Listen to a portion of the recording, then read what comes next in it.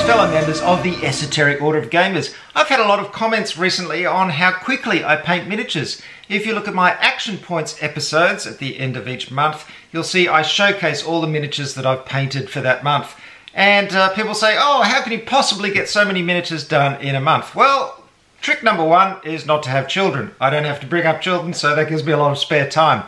But I also have a lot of other tips that I've developed over the years for painting miniatures quickly, and I'm going to share them with you today. In fact, today it's my top 10 tips for painting miniatures quickly.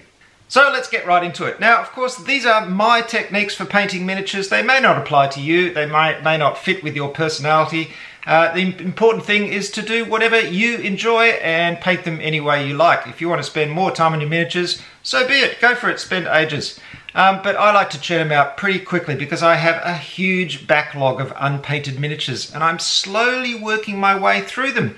Yes, believe it or not, I feel like I'm making tangible progress on getting all my miniatures painted. That amazing hallowed day that we all want, when everything we have is painted, we buy a new game and we paint it. We buy a new game and we paint it. We buy a new game and we paint it. We buy a new game and we paint it. Oh, sorry, I got a bit locked into something there. Anyway, let's get on with the tips. The first tip is to make a list. Yes, I like lists. I like to have a list I can look at and work my way through, and when I've finished a thing on that list, I like to tick it off or remove it from the list. It gives me a sense of satisfaction. It feels like I've achieved something. And also, instead of having this nebulous idea in my head that I have thousands of miniatures to paint, I can look at the list and say, oh, it's not that bad. There's only 40 items on that list. It's not so bad. I can get through that. So I highly recommend making a list. Not only making a list, but also prioritizing your list. So put the miniatures that you want to paint the most at the top of the list and the ones that aren't so important at the bottom of the list. Basically, the games that you enjoy playing the most and you would just love to see fully painted. Tip number 2 is to work out an order of painting. So I've just mentioned that you have a list, but you may not necessarily go from that list to top to bottom, and sometimes I don't. Sometimes I just look at a game and think, I really want to paint that game. I want to get it done. This has happened recently with some old games like Space Hulk and the figures from Relic, for example. I mean, I don't think I've ever played Relic, but I've always wanted to paint those little busts that come in the game. So what I try to do is I paint things that come in, the brand new games. I try and paint the core sets of those, and then I go back and paint something old. So basically I have this rhythm where I get brand new games and I break the back of them by doing the core set. Now when I say that, if it's a Kickstarter and it's got core set and a lot of expansions, I don't bother to paint all the core set and the expansions in one go because that will take forever, but I definitely like to paint the entire core set so I get a lot of playability out of that game with painted miniatures. And of course, if it's a normal game, just paint the normal game. You don't have to worry about expansions. So after I've got the new game and that's become my main project and I finish that off, I turn my eye to all the unpainted things. And this is where I usually go back to the list, of course. And I think, okay, well, I've got a priority on that list and usually I follow it, but if I feel like something else, I just grab it out of the list. And another way of doing this to make yourself a little bit feel better is to go for the low-hanging fruit. And when I say that, I mean go for the painting projects that are easier or shorter than the large ones. The good thing about this is that you get them done and you cross them off your list and your list gets smaller and you feel a sense of achievement and it keeps you going. So if you always go for the longer, harder projects all the time, you can exhaust your mental reserves of painting energy. So for example, I had something on my list which was Conquest of Planet Earth. I got an expansion for that and there were just 4 or 5 figures in that needed to be painted. It's been unpainted for ages, so it was on my list.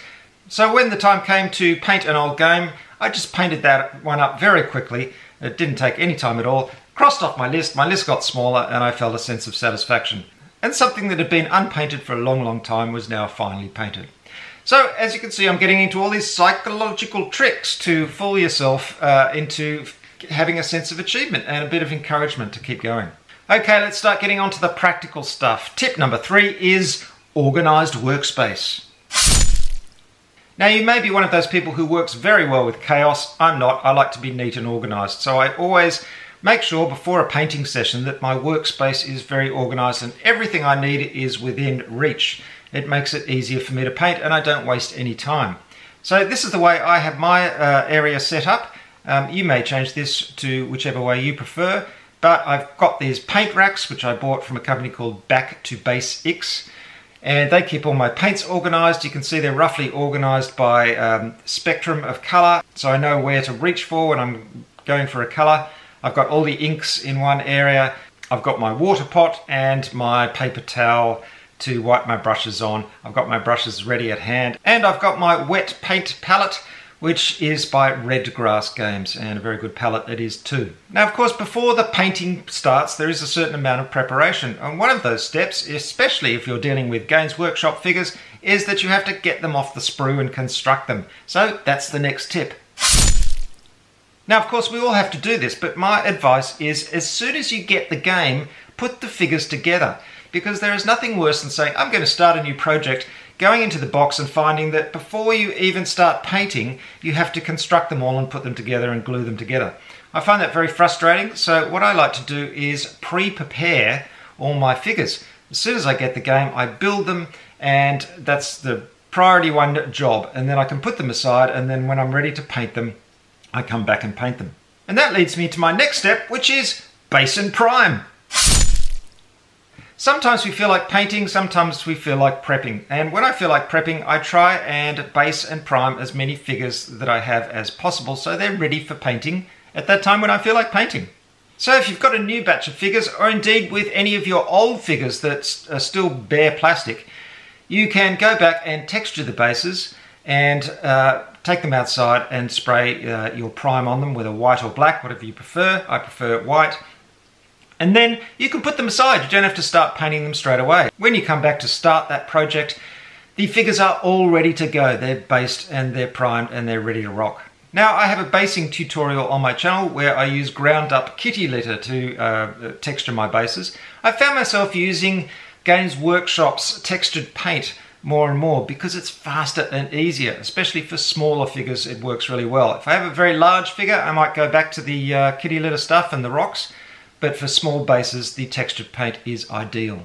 So you've got all your figures with their base textures done, they're undercoated with the spray prime, they're ready to go. Now at this point you don't have to go on to painting them, you can just put them aside. My point is with all this is that when you feel like painting you can go back to any of these figures, old or new, and they're ready to paint. You don't have to go through all the preparation stages beforehand. I find this really satisfying because I'm ready for a project, I grab it, I start painting. And when I feel like doing all that prepping stuff, I can do that when I feel like doing it. So let's get on to the painting. Step number 6 is to base coat and wash first.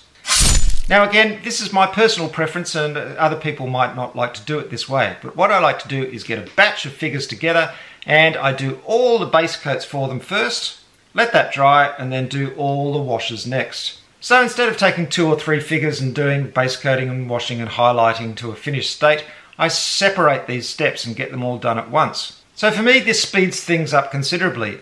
Putting down all the base colours on figures is pretty quick and easy to do. You're really just filling in shapes with colour. Then you pick the appropriate washes to give them a nice bit of shading, and when that's all totally and utterly dry you can sit down and do the highlighting phase on all those figures. And I find this really satisfying because I pick up figures that are almost finished, they look good, and I just give them that highlight pass and they come to life, because of course the highlighting gives it that full-on 3D feel, because it's the accentuated highlights that give a tiny figure the feeling of being a normal sized person or creature or whatever. And it feels like it's faster to do. Once the base coat and wash is done and you're just doing highlighting, you feel like you're churning through the figures really, really quickly. Again, it's a little psychological trick to make you feel like you're working faster than you are. Step number 7, it's a pretty well known one, and that is do all of your colours at once. So for example, if you've got a whole batch of figures and you start to paint red on one of those figures, do all the reds through that batch of figures. This really saves a lot of time dipping into and out of different paint pots, opening them, closing them, and doing all that kind of stuff. If you get all that colour done at once, you can scoot through that whole series of figures that use that colour and then get on to the next colour and go through all the figures and do those, etc, etc. It speeds up things considerably. It also saves you a lot of time washing your brushes between different paints, and make sure you don't have a lot of paint pots sitting around open and possibly drying as you're painting other colours. Of course, the tip that goes along with this is to get yourself a wet palette. They're absolutely essential for miniature painting. I've got mine from Red Grass Games and it's great. It'll keep your colours nice and wet for a long time, so you can paint a whole lot of figures with that colour, and you won't waste your paint. But some of you may be bored by painting and find it a little bit tedious. In that case, my next tip will be very useful. Tip number 8, and that is to always paint with a podcast or a book going. This makes the time pass. One of the great things I find about painting figures is that I can completely turn my brain off. I don't really have to concentrate. So I can give my full attention to listening to an audio book or a podcast. And I find this very relaxing. So my body is doing something as it paints, my mind is listening to something else. And this makes the time pass quickly and makes the whole experience much more enjoyable. So whether you prefer to listen to music or whatever, just put on something to listen to make the time pass a little bit faster and to make the whole experience a bit more enjoyable. Okay, we're getting to the end stretch now. Tip number 9 is paint until it looks good.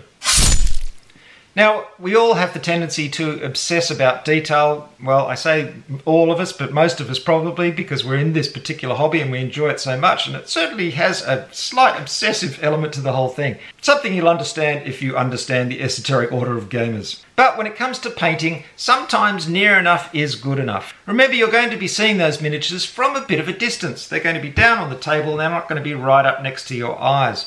So once it does look good from a slight distance, that's probably good enough. You really don't have to obsess about perfectly blended highlights. You don't have to worry about incredible fine detail. Really just make it until it looks good, and you'll be surprised sometimes how good they can look without obsessing about the fine detail. Now, if you're painting for a showcase, for competitions like this, of course it's a completely different story. But for board games, you really don't have to go to all that effort. You'll find that the miniatures look great, you're playing with them, you're playing with the game, and you never actually go back and think, oh, if only I'd just done a little bit of more work on that scabbard, on the dagger, on the, you know, it doesn't happen. You're on to the next thing. So I really recommend that you get to a certain point where you think, yep, that looks great, fantastic, finish, move on to the next thing. And you'll find that your painting goes a lot faster. And finally, my friends, we come to the last tip, tip number 10 of my top 10 tips. Whew, say that 20 times fast. And that last tip is cross it off your list. Yes, go back to that list you made at the start and delete that item from your list and feel the rush of happy endorphins go through your body as you enjoy the achievement of finishing another project and getting that little bit closer to painting all your miniatures. I really hope these tips have helped you out in that goal. We can all do it. We don't have to languish in a world of unpainted miniatures. Get into it, enjoy it. And thanks for watching. You've been watching Esoteric Order of Gamers, orderofgamers.com. Thanks very much for your support. I really appreciate it. See you next time.